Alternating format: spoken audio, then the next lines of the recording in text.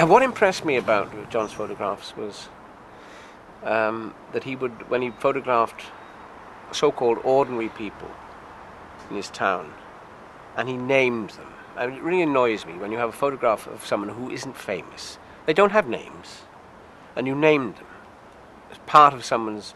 You know, this is what they look like, and this is what they're called. You don't see people. Oh, I see your face, but I don't want to know your name. And I thought that was wonderful, the dignity of people, and its humanity. And I think that's what certainly what you have. You notice I'm talking about people here. Everybody has a name. I think it's important that we talk about people in the town. I grew up in this town, so I knew people, and they knew me. So